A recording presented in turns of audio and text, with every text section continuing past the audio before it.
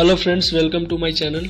Today I'm gonna teach you how to use Alpha Matte in After Effects. If you are new to my channel, please do subscribe and don't forget to press bell icon for new updates. You can see here I make the animation with Alpha Matte or some interesting presets.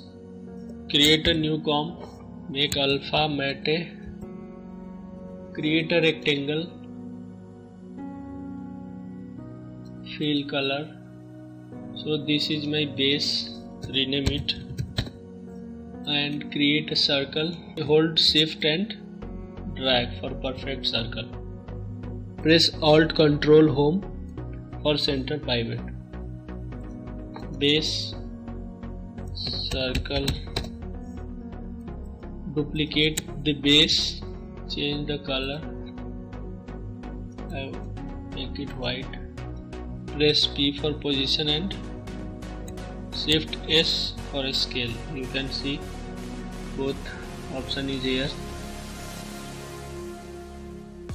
Press both stopwatch. You can see here is a key. After 20 frame, position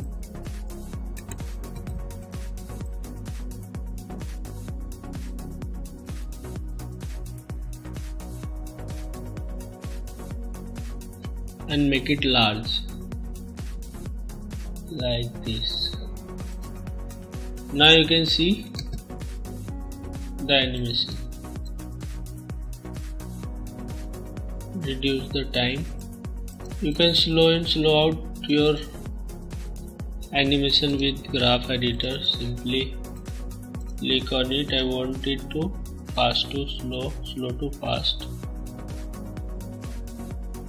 like this. So here is a full circle, but I want to fill my color in this rectangle. So what we can do is, here are too many options: Alpha Matte, circle, Alpha Matte. So we choose Alpha Matte. Now you can see it fill with white. I want create one more color in upside. So duplicate the base, scale it,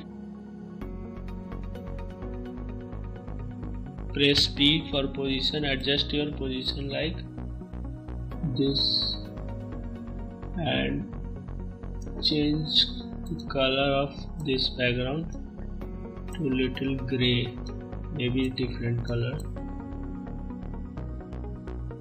Create a circle and create on both position and this, animate position of this circle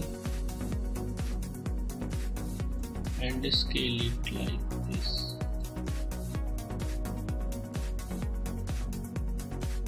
Again, here is your base 3, up,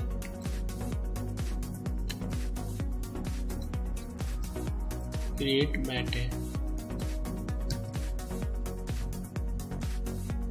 Now you can see the animation.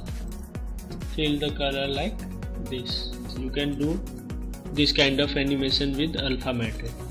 Also create a circle like this. Color change, make it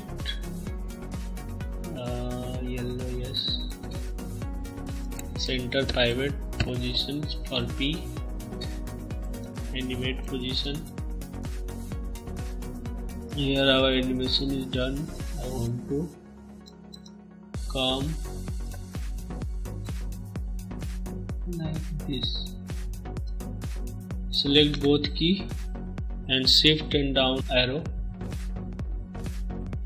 or change the animation key.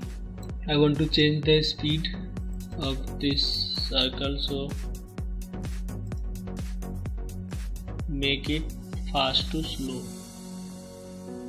So our graph will look like this, or fast to slow. Now you can see the animation. Also you can scale little bit, Q, from 0 to 100. First frame is 0 and then 100, like this. You can also smooth your scale animation from fast to slow. Add drop shadow on it. Apply drop shadow on it.